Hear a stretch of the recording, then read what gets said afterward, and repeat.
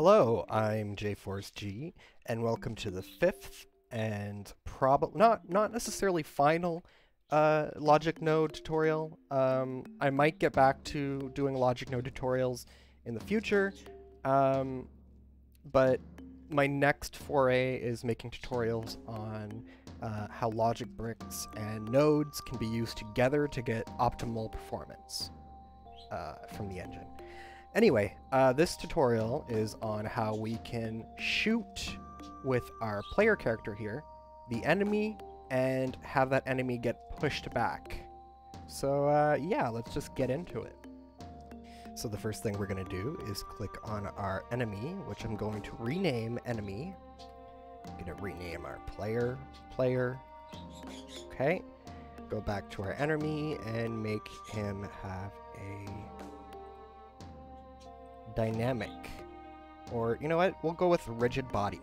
Okay, we're going to give him a collision type. We're just gonna collision bounds there, and that should be good for now. And we're gonna go into our first person view by pressing 0 on the numpad.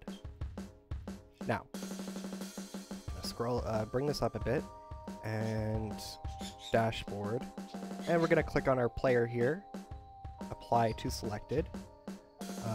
Yeah, okay. So we can use a mouse ray, or you could use a ray, simple ray, but I'm using a mouse ray for the purposes of this tutorial. I'm more concerned about teaching you the logic behind getting the enemy to get pushed. I'm gonna choose our camera as the ray, and we're going to choose enemy as the property. Okay? And we're going to click on our enemy here, and we're going to go to our logic brick view just so you can see what's happening a little better. Add property and enemy. We're not going to give him any values. We're only using this as a way to reference our enemy in our player's logic node tree. Then we are gonna shift A and add a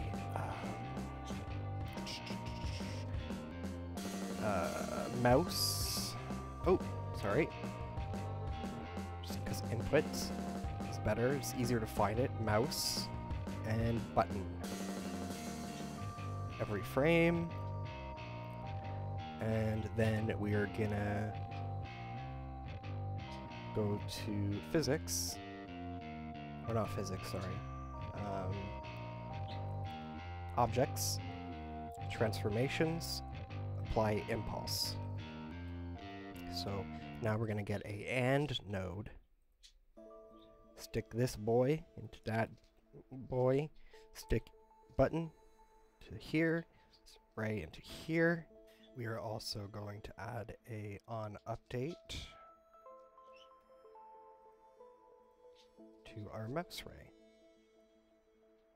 Looking good so far? You're following along? Awesome. So now we're gonna add a get vector axis. Ugh, I always pronounce that wrong. And we're gonna change this to -y. And choose our player here. Then we're gonna add a invert node.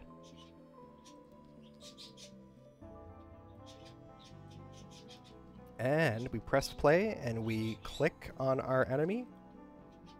Wherever we are, and shoot and click, they will go the opposite. It's pretty cool. He even got knocked over there. Yeah. So you could use this for enemies, you know, physics puzzles, whatever. Doesn't matter.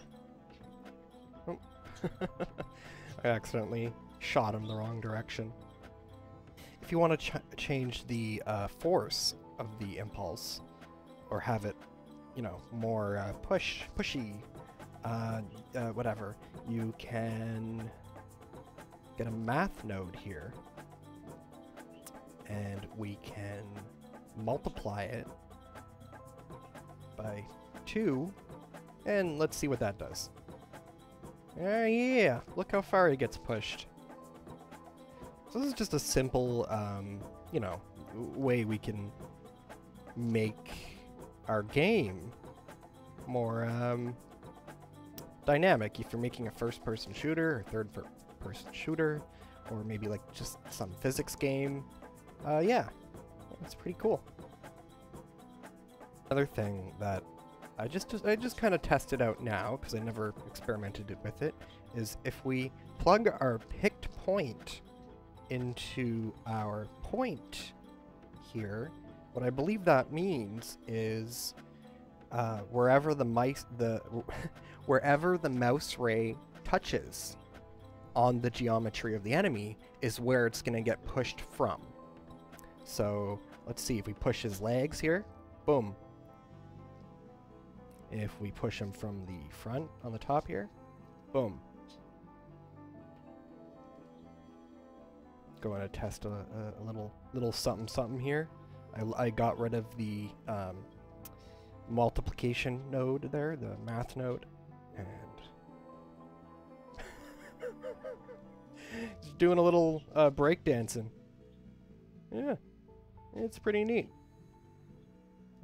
Just boom. Where do you think you're going, sir? Oh my god, look at him go. There's probably more to this, but this is the basics that I know. Jesus.